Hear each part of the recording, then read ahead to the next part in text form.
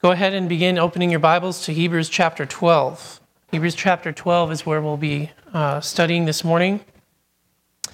Now, I know, as most of you can probably tell just by looking at me, I've never been much of a runner. So you'll probably be even more surprised when I tell you that my two favorite sports, both to watch and to play, are soccer and baseball. Now, as well as most of you probably know, I was a missionary kid born and raised in West Africa, so growing up, I got to play the backyard versions of these games.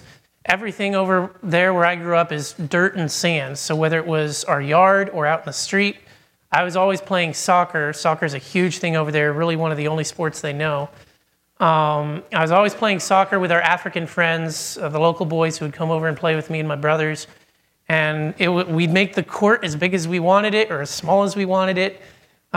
Really, the only boundaries were either lines you drew in the sand with your foot, and the goalposts would usually be everyone's shoes piled in stacks at each end of the field, and those were the goalposts. And just try to get the ball past the goalie and through the shoes. So, needless to say, I grew up playing this, and we also taught our friends how to play baseball, which is a totally foreign concept to them, but they actually really loved it and sometimes asked to play that over soccer. So it was really fun teaching Africans how to play baseball. But again, first base was the corner of the porch, second base was a stump, third base was the corner of the storage shed, and home base was a flat stone we used. So we got to make the field as big or small as we wanted, and you play as long as you want, and when you get tired, you quit. So I never really got the opportunity to get involved in professional sports of any kind. And so when I got to college at ABC, I loved soccer. And one of the reasons I went there is I saw they had a really good soccer program.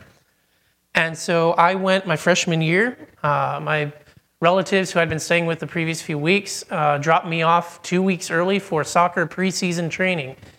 And those were two of the hardest weeks physically of my life. I just about killed myself, but I stuck with it. I gave it everything I had. We went on an 8-mile run out on the trails of West Virginia, followed by a canoeing/rafting trip on the water, which used your entire upper body. And I was using muscles I never even knew I had before. So needless to say, when we got to coming up to our first game and everything, we actually had more people there for practicing than they could use on a team, even for subs. So the coach approached me one day and said, I really hate to do this, but we've got too many guys and I have to make some cuts. And he said, I really hate to do this because I can tell you've been giving it everything you have. I know you want this. I know this is something that's really important to you, but I have to take everything into account, and you don't have the endurance and stamina that's necessary for a long-term season of soccer. There were days of practice I could barely walk back to my dorm because my muscles were so worn out and sore, and it just hurt to come back to practice the next day.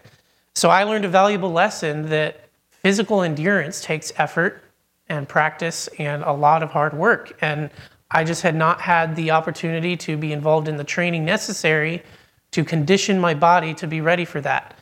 But I am grateful that the coach, because of my perseverance in the matter, he did compromise with me and allowed me to still be technically considered part of the team, but I was what was known as the team manager. So I got to travel with them to away games, do everything with them.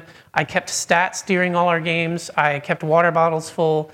I collected equipment, set equipment up, and I also was in charge of washing jerseys, which was not always the funnest job, but because that season we had so many muddy games in the rain and played on fields that were mud pits, but it was definitely an experience in learning the school's motto, which is life is for service. And that was my initiation into that mindset. So I do thank the Lord for that experience despite the hardships that came with it. So physical endurance is important, especially if you're wanting to be involved in a job or a sporting activity that requires such. And the same can be said for spiritual endurance, as we'll be seeing today. In Hebrews 12, we have the verses that compare the spiritual life to a race. And so we'll be digging into that today. Let's go ahead and read together Hebrews chapter 12, verses 1 through 11. Verse 1, therefore we also, since we are surrounded by so great a cloud of witnesses, let us lay aside every weight and the sin which so easily ensnares us, and let us run with endurance the race that is set before us, looking unto Jesus, the author and finisher of our faith, who, for the joy that was set before him, endured the cross, despising the shame, and has sat down at the right hand of the throne of God. For consider him who endured such hostility from sinners against himself, lest you become weary and discouraged in your souls. You have not yet resisted to bloodshed, striving against sin, and you have forgotten the exhortation which speaks to you as to sons. My son, do not despise the chastening of the Lord, nor be discouraged when you are rebuked by him. For whom the Lord loves, he chastens, and scourges every son whom he receives. If you endure chastening, God deals with you as with sons. For what son is there whom a father does not chasten? But if you are without chastening, of which all have become partakers, then you are illegitimate and not sons. Furthermore, we have had human fathers who corrected us, and we paid them respect. Shall we not much more readily be in subjection to the Father of spirits and live? For they indeed for a few days chastened us as seemed best to them, but he for our profit, that we may be partakers of his holiness. Now no chastening seems to be joyful for the present, but painful. Nevertheless, afterward it yields the peaceable fruit of righteousness to those who have been trained by it. Let's pray.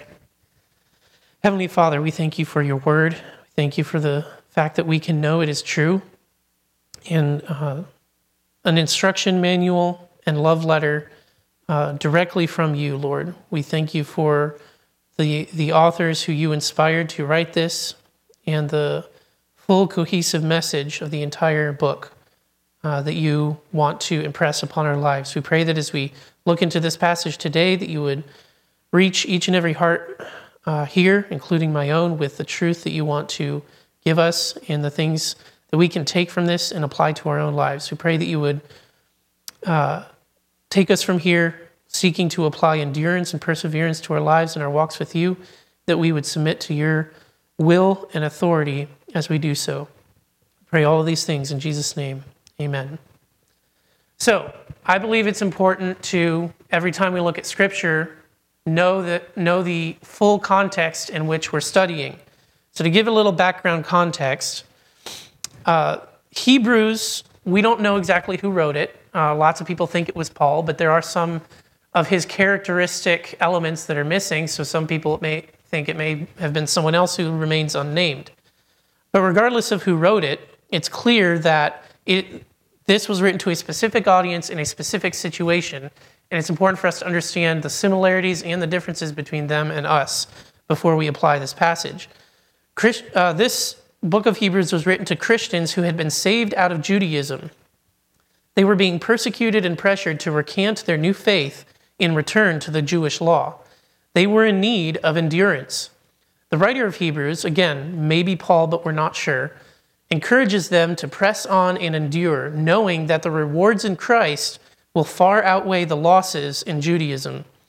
Islam in West Africa, by comparison, is very, very similar. Turning to Christ there, even today, means facing persecution from your own family. And there are some very important and elevated pastors in our areas that I knew growing up that had attempts made on their life by their own parents and their own siblings because they turned to Christianity. And so there are places in the world today that are still facing extreme persecution, but it's pretty obvious, as we'll see, that the audience of Hebrews was not necessarily facing the threat to their physical harm, physical well-being. The closest they came to that was that some of their possessions had been taken away and they'd basically been evicted from their homes, etc. But there was no threat on their life, no threat of torture or execution if they did not recant, because this was from their former Jewish families and friends who were saying, you've turned to the wrong religion, Judaism is still the true word of God. So they were not yet facing physical harm, as we'll see. Now, to look at the textual context, where this passage fits in the whole of the book of Hebrews, Our passage starts in verse 1 with the word therefore. And as my father and some teachers at ABC made very clear to me, and something I use a lot, is when you find the word therefore, you should look at what it's there for, which involves looking at the previous passage. So if we look at chapter 11, specifically verses 33 to 40, chapter 11 is known as the Bible's Hall of Faith, telling of many Old Testament servants of God who persevered and endured through trials because of their faith in the promise of the coming Messiah. These verses 33 to 40, list some of the persecutions and martyrdom suffered for the sake of their faith, and they endured it all. So let's quickly read verses 33 to 40 of chapter 11 to give us some context.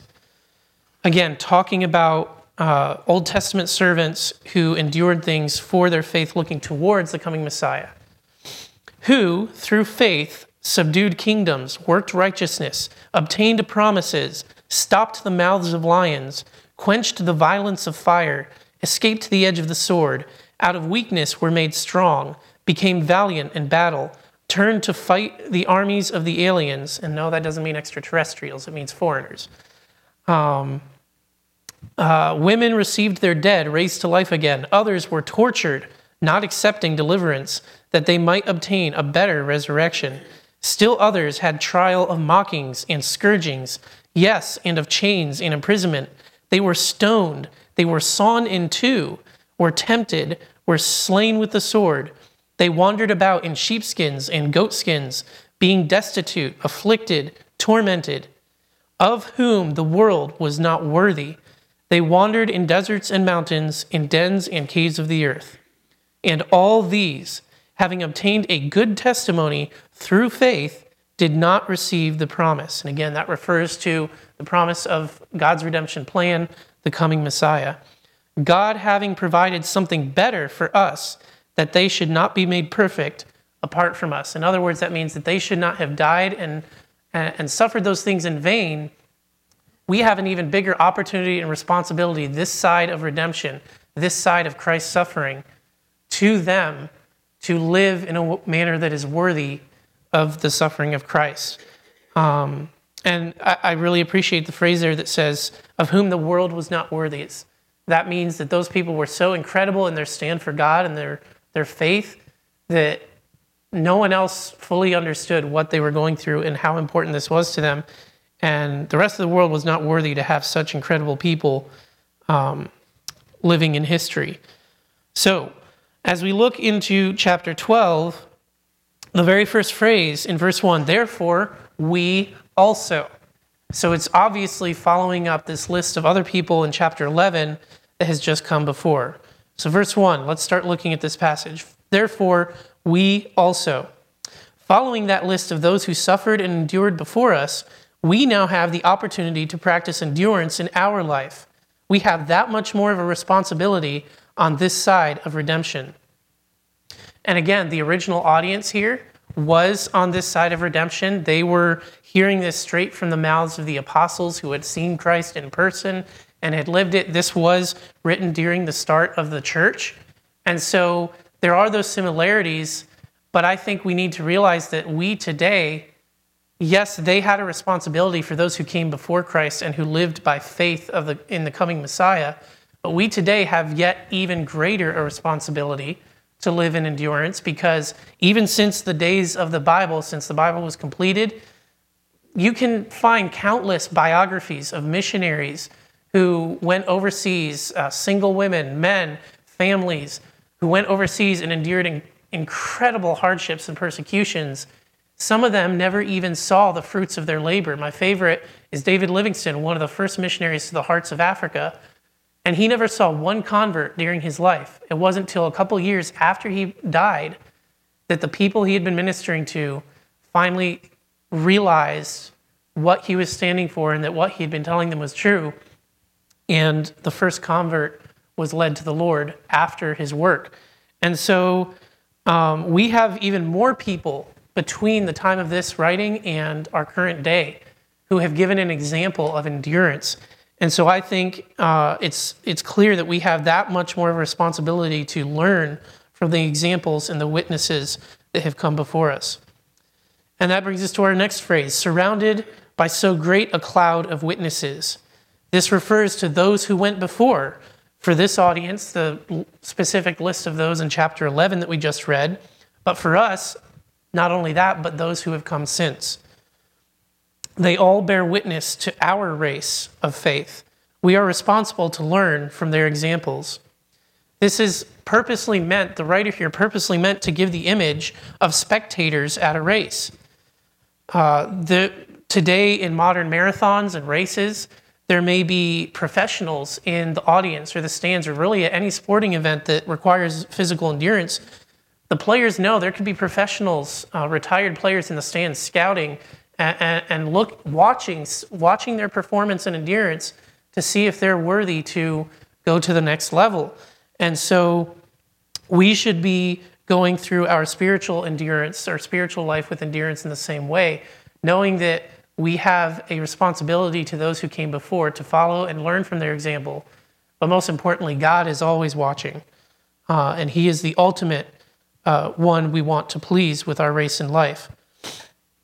So when you know that in a physical sport, when the players know that there might be pros in the stands watching for talent, they know that these pros have done it before. They know all the moves, and you know they're watching and you want to show them you've learned from their example.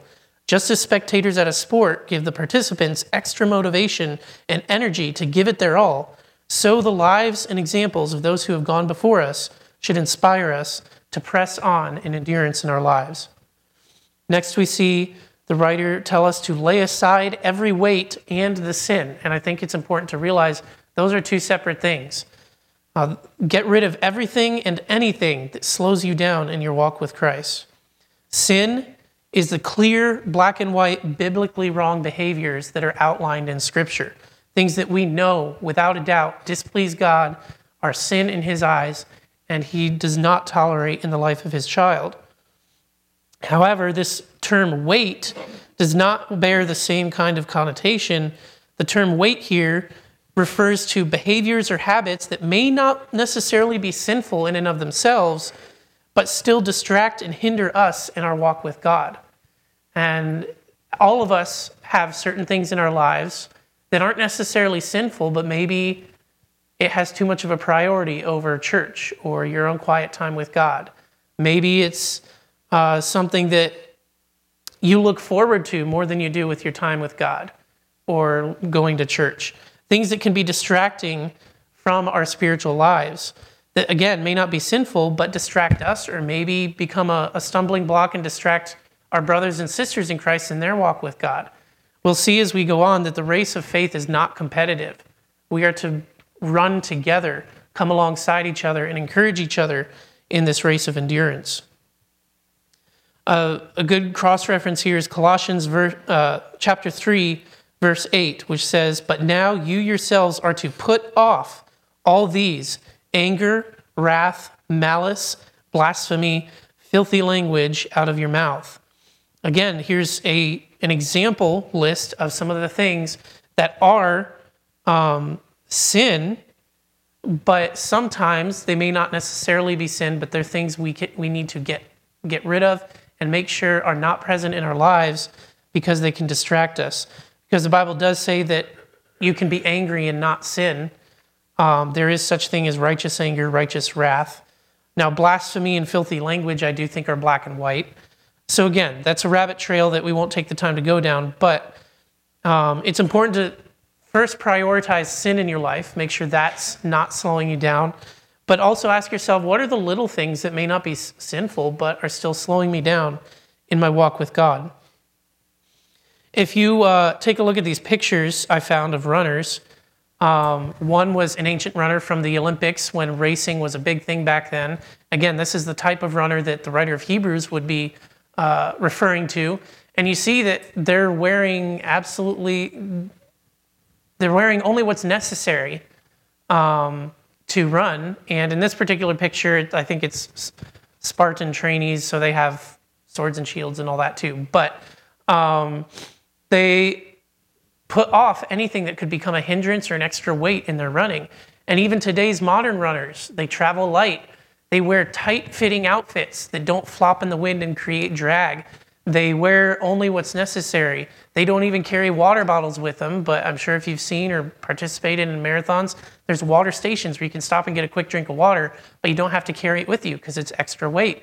And those who are really into any kind of physical endurance sport are very picky about the clothes they wear, the equipment they use, the type of shoes they get, all to maximize the endurance and the effectiveness in their race or their sport.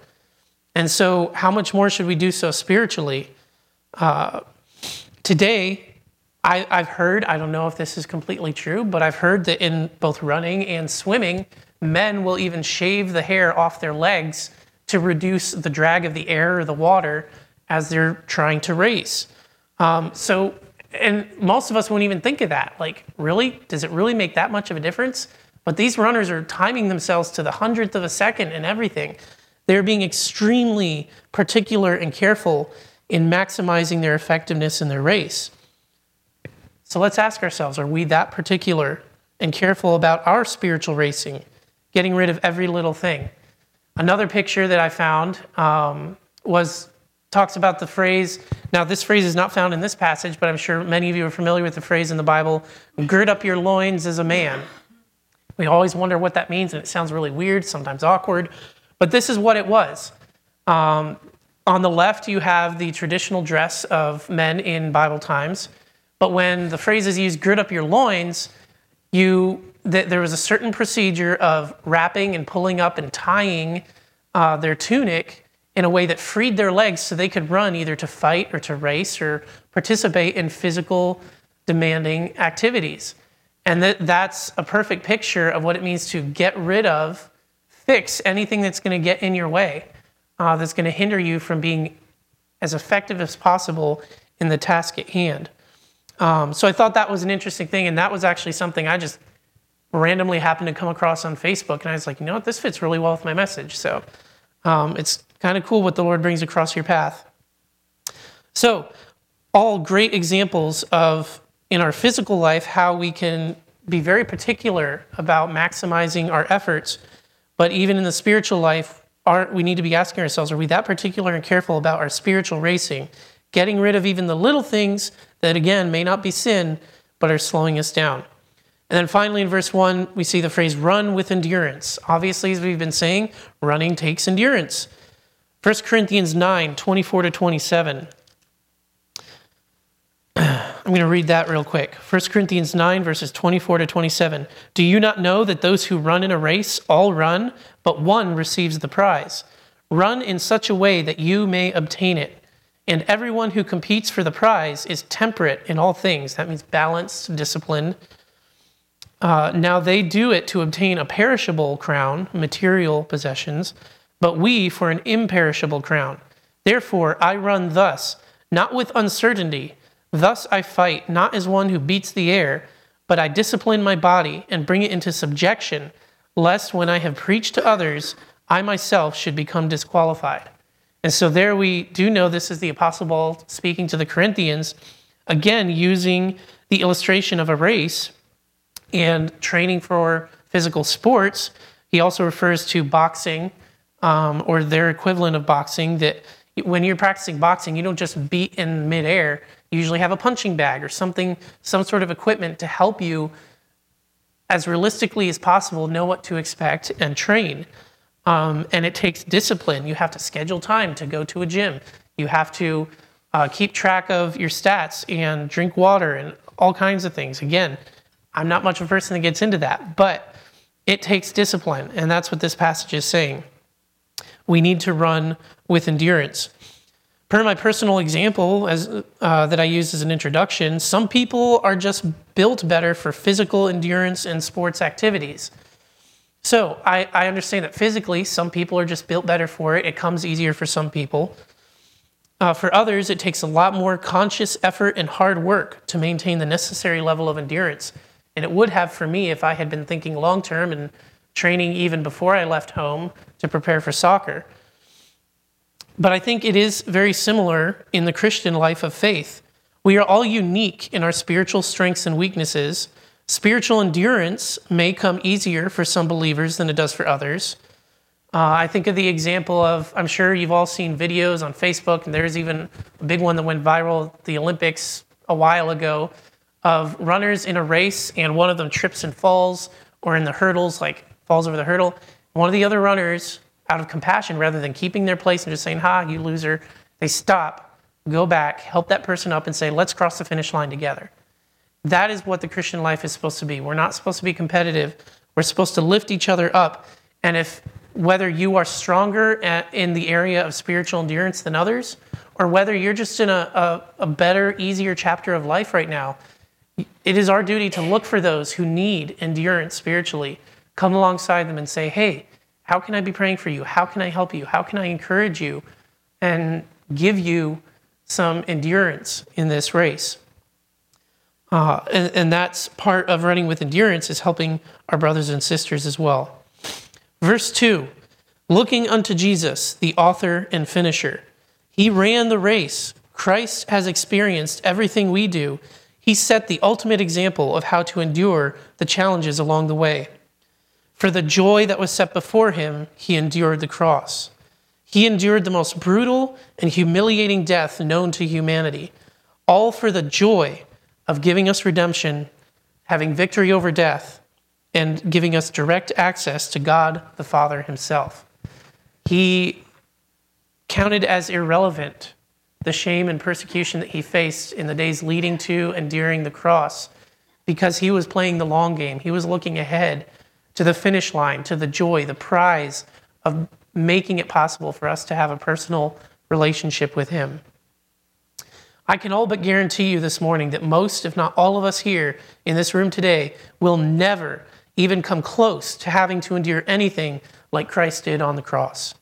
Yet, he counted it all a joy to do it for you and for me.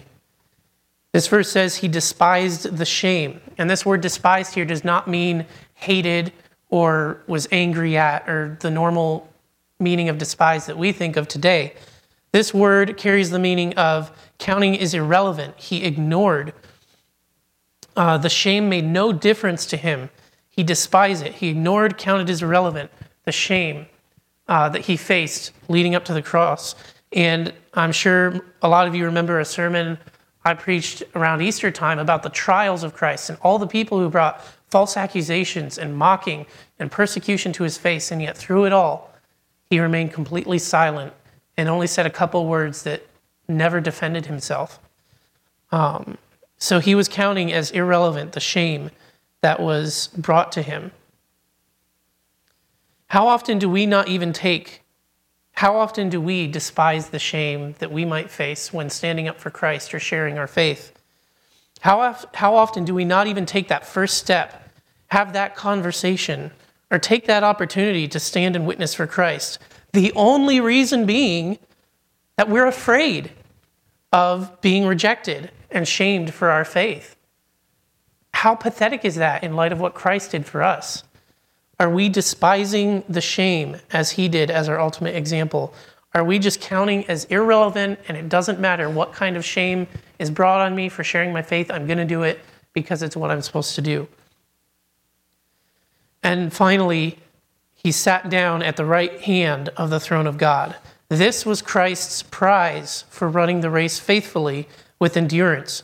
Christ's reward was being reunited with God the Father, having victory over sin and death, and fulfilling God's redemptive plan that had been established at the fall of man in the Garden of Eden. Our reward will be eternal treasures in heaven, recognition for our faithfulness. There are passages that I didn't take time to share with you this morning, but there are specific passages in the Bible that talk about a robe or a crown or the imperishable treasure that will be put to test by fire when we get to heaven based on the works that we did. Some people will receive special recognition. For example, it's very clear that those who die for their faith in Christ, the martyrs of history, will receive a special recognition by God in heaven for their faithfulness unto death. So we will receive recognition for our faithfulness and entering into the joy of our Master. Philippians chapter 3, verses 12 through 14 says, again and again, this is Paul, "Not that I have already attained or am already perfected, but I press on that I may lay hold of that for which Christ Jesus has also laid hold of me. Brethren, I do not count myself to have apprehended, but one thing I do, forgetting those things which are behind and reaching forward to those things which are ahead, I press toward the goal for the prize of the upward call of God in Christ Jesus. Therefore, let us, as many as are mature, have this mind, and if in anything you think otherwise, God will reveal even this to you. Nevertheless, to the degree that we have already attained, let us walk by the same rule, let us be of the same mind." And so another passage giving the imagery of a race, pressing on toward the goal. When you're running a race, you don't worry about the mistakes you already made or the part that's behind you. You're always looking ahead, always looking at the next hill, setting the next goal and checkpoint to reach the finish line ultimately. And that's what we need to be doing as believers. So, verses 1 and 2 were very chock full of a lot of things. I promise the rest of this will go quicker. Verse 3 is pretty straightforward and simple. Christ's ultimate example should encourage and lift us up in our motivation to persevere and endure. Hebrews chapter 12, verse 3, "For consider him who endured such hostility from sinners against himself, lest you become weary and discouraged in your soul." Again, giving Christ as the ultimate example and saying that we're not even going to come close to what he went through, and that should encourage and motivate us to press on. Verse 4, "You have not yet resisted to bloodshed, striving against sin." In other words, you haven't even come close to Christ's ordeal of physical persecution. You are only wrestling with spiritual temptation and verbal shaming from your countrymen, which we also know Christ went through and can relate to for us. 1 Corinthians 10, verse 13 says, "No temptation has overtaken you except such as common to man. But God is faithful, who will not allow you to be tempted beyond what you are able, but with the temptation will also make the way of escape, that you may be able to bear it." In other words, Paul is saying here, and the writer of Hebrews is saying here, you're not alone. Anything you go through, there are other Christians who are going through the same types of things. You're not alone in this race. We're all running together. Take heart from both Christ's example and the fact that others are dealing with the same types of things. Yes, there were many, many believers during this time at which this was written that were being physically harmed, tortured, and even killed for their faith in Christ. But this was not the case with this specific group to which this letter was addressed. Their primary struggle was that of spiritual and emotional persecution from those still in Judaism, pressuring them to recant their faith in Christ and return to the ways of the Jewish law. So that is the first area of endurance, looking to Christ's example in the race of faith. Before we move on, I want to plug in my life verse, Isaiah 40, verses 30 to 31, which says, "Even the youth shall faint and be weary, and the young men shall utterly fail. But those who wait on the Lord shall renew their strength. They shall rise up on wings like eagles. They shall run and not be weary. They shall walk and not faint." Even young men in their prime have their limit of endurance, as I tragically found out at soccer practice at ABC. But those who wait on the Lord, yes, with this term wait does mean take time to be still and know that he is God. Wait for him to work in the areas that you're praying for and seeking endurance in. But think of the way we use the word wait today. If someone is waiting on you at a restaurant, does that mean they're just sitting there waiting for you to make your own food and leave? No, they're serving you. They're actively serving you. So I think it's important for us to remember that while you are waiting and being still for God to move, continue serving faithfully in the areas you know he has given you to do. Be faithful in the church. Participate in the body of Christ. And part of getting endurance is, if we are faithful in our parts to continue serving him in the areas he's given us, that will give us the encouragement and endurance we need to wait for him to work in the larger, more important areas of life that we may be struggling in. Serve him faithfully while you're waiting for the storm to clear. Strength will be renewed. Weariness and fatigue will become obsolete if you are keeping your focus on Christ. What better picture can you find than this of the divine spiritual endurance that God provides for his faithful children? So moving on to the last part of Hebrews chapter 12. Verses 5 through 11 give us a picture of enduring the Father's discipline. The Christian race involves endurance not only of persecution from others, but also of discipline from God, our Heavenly Father. Verses 5 through 6. And you have forgotten the exhortation which speaks to you as to sons. My son, do not despise the chastening of the Lord, nor be discouraged when you are rebuked by him. For whom the Lord loves, he chastens, and scourges every son whom he receives. This is a direct quote from Proverbs 3, verse 11, which says, My son, do not despise the chastening of the Lord, nor detest his correction. For whom the Lord loves, he corrects, just as a father the son in whom he delights. The believer's relationship with God is and should be like that of a child to their loving father. True discipline, not punishment. Punishment is what federal governments and laws give to us. Discipline is the act of love. It is done out of love and for the betterment of the recipient. And that is what God does for us. Verse 7, if you endure chastening, God deals with you as with sons. For what son is there whom a father does not chasten? God loves us as sons, and so he will discipline us as sons. Discipline is to be expected. It is a promised part of the Christian walk. Now, in its original context here and to its original audience, this was meant as a rhetorical question, specifically the last part of that verse, for what son is there whom a father does not chasten?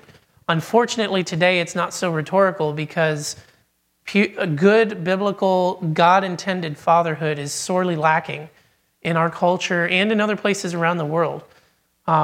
It's kind of sad that some third world cultures actually have a good family structure for the most part, even if they're not based on Scripture. But especially here in our country, good, biblical, God-intended fatherhood is very scarce. But in the time that this was written, good, structured families were part of the Jewish culture as well. So it was meant as a rhetorical question. Everyone who read this would understand what a good father was supposed to be like and supposed to do, and that discipline was a natural part of growing up and learning from your parents.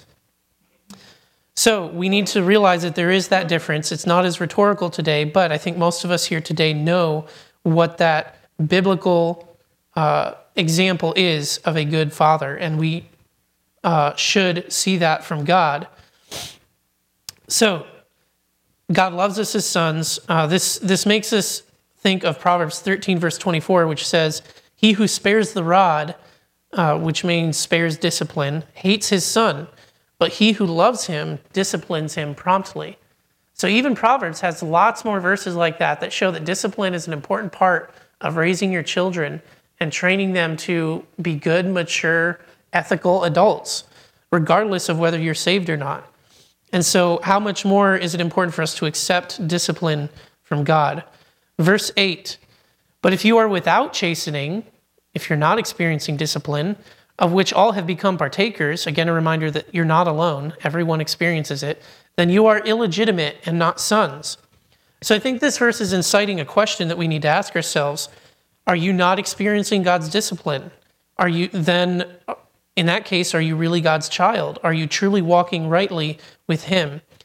It's basically promised and guaranteed. Every true child of God will experience discipline from the Lord.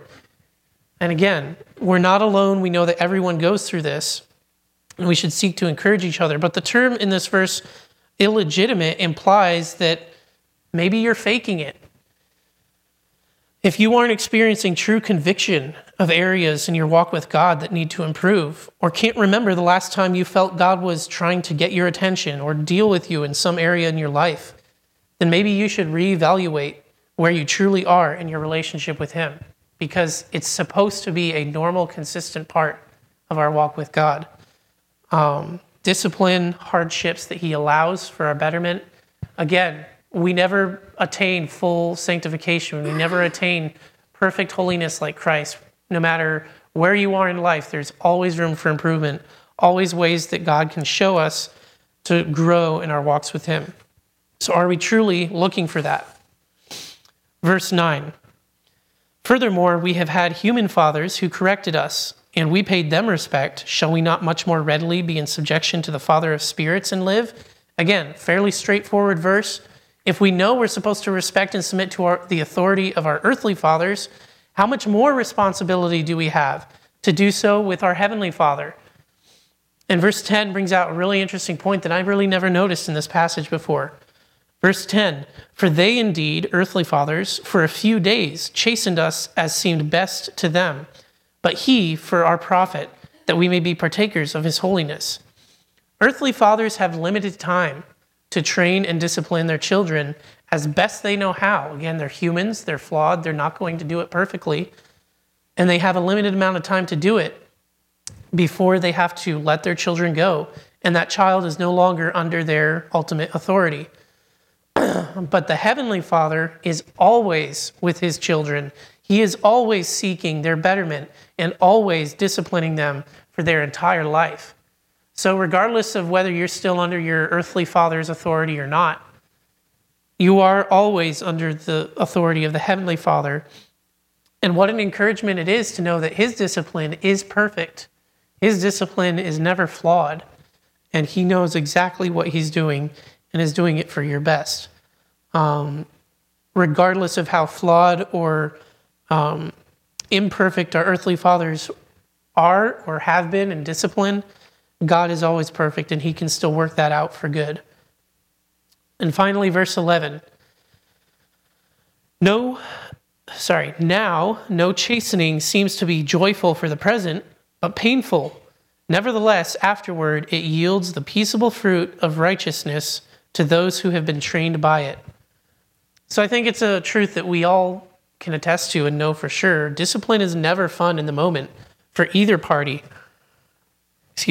But if taken well with submission and humility, it brings much growth and reward in the end. So discipline is a necessary part of life, both in our physical families and in our spiritual walk with the Lord. But if we take it well and with the right attitude, both types of discipline will reward us and bring us great and lasting maturity and growth in the end. We don't have time to go into verses 12 through 17, which continues this theme, but I encourage you to go home and read that for yourself this afternoon. Read the rest of the chapter. See how it applies to this idea of endurance. 12 through 15 give the basic theme of the Christian race of faith is not competitive. It talks about strengthening the hands that hang down, fixing the limbs that are weak, and make straight paths for those who are running. We're to help each other, keep each other accountable in our race of faith. Come alongside people who are in need of spiritual endurance. Find the things in your life that may be a stumbling block to them and keep their path clear so that they can run well and run with endurance the race that is set before them. Let's seek to run together. The life of a believer is like a race. There will be hurdles and there will be hills. There will be distractions and things that we need to always be putting off and pushing aside so we can refocus on the path in front of us and what really matters for eternity. There will always be a need for constant endurance, but we have Jesus as the author and finisher of the race, who has experienced every part of the race before us and who is always there to spur us on and give us the endurance we need to keep going. God may discipline us along the way, but we can know for sure that it is only out of love and to make us stronger so we can run better. So, by way of application, how do we find the endurance to keep running? So here's some points to take home. Learn from the lives of those who came before. First of all, dig into the scriptures and read about all the faithful servants of God who persevered in their faith. But you can also find and read biographies of the many missionaries, martyrs, and faithful believers from the more recent past who endured incredible trials for the sake of the gospel. Get rid of anything that is slowing you down. First and foremost, keep your life clear of any besetting sins that hinder your relationship with God. But also ask yourself if there's anything not necessarily sinful, but a distraction to your walk with God, preventing you from getting the time alone with him that you need or the time in fellowship with the body of Christ. Don't let your fear of rejection hinder you from standing up for the gospel and speaking scriptural truth. Remind yourself constantly of the eternal rewards that are promised at the end of the race. Be sure you are always actively serving God and the body of Christ. Even if you are facing a trial of some kind, don't stop serving. You'll be surprised how often helping and serving others actually strengthens and encourages you in the process. It's a God thing. I've experienced it multiple times in my life. The times that I've chosen to remain faithful despite a big hardship I'm going through, if I'm serving others and seeking to encourage others despite my own pain and hurt, God uses that to encourage me. It's incredible what God will do when you stay faithful to him. Accept the discipline of our Heavenly Father. Know that it is always for your good. It will never be more than you can handle. And learn to thank God for the hard times and ask him to show you how he wants you to grow through them. Look for those in need of endurance and encourage them. Remember, it's not a competition. We should all be running together and pushing each other on towards the finish line. And finally, look unto Jesus. He is the ultimate source of endurance. So I think this passage of Scripture is very applicable in our lives today, not only because it's on this side of redemption, but it shows us how important endurance is, and it really is a must. And if you can't remember the last time you were disciplined or had the need for endurance, talk to someone about it. Reevaluate your life. And always be looking for those that you can encourage in their race of faith as well. Let's pray.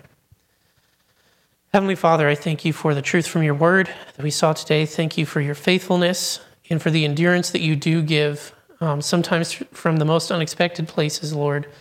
We thank you for the body of Christ and the unity that you bring, and for the opportunity we have to run together. And I pray that you would give us that same mind as was in Christ Jesus. May we be unified. May we be running together and not seeking to make it a competition. And may we reevaluate each and every one of our own lives to find those things that are weighing us down and those sins which are holding us back